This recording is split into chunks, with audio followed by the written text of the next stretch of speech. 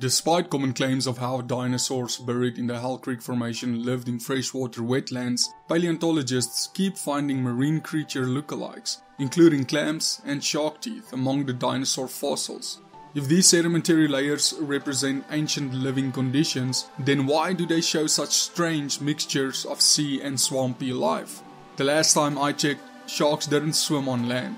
Most shark species inhabit saltwater oceans. The tyrannosaurs probably sometimes went into water, but they didn't dwell in oceans. Yet somehow sharks and tyrannosaurs died and were buried together.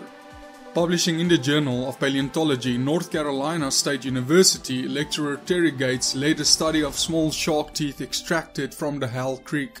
This fossil-rich site in South Dakota once held a famously large and complete Tyrannosaurus rex named Sue, held today at Chicago's Field Museum. The Hell Creek shark teeth look like those of modern carpet sharks that only dwell in the saltwater environments of the world's oceans and seas, according to sharksinfo.com. If carpet sharks live only in salt water, then why did the NC State News reporting this find instead say these teeth came from a species of freshwater shark? The answer relates to the assumption that the fossils at this site, and by extension all fossils forms buried in the vast Hell Creek Formation of the western United States, represent an intact ancient ecosystem. But no normal ecosystem mixes marine clams and sharks with freshwater turtles and amphibians, as the Hell Creek fossils show. The alternative to an ancient ecosystem is an ancient watery catastrophe known as Noah's Flood, as described in the Bible.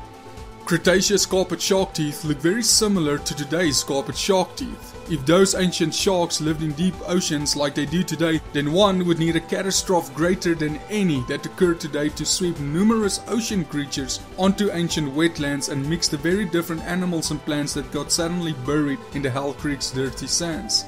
This find supports the global flood, and the more discoveries we make, the more it confirms God's word. Thanks for watching everyone, and may you all have a blessed day.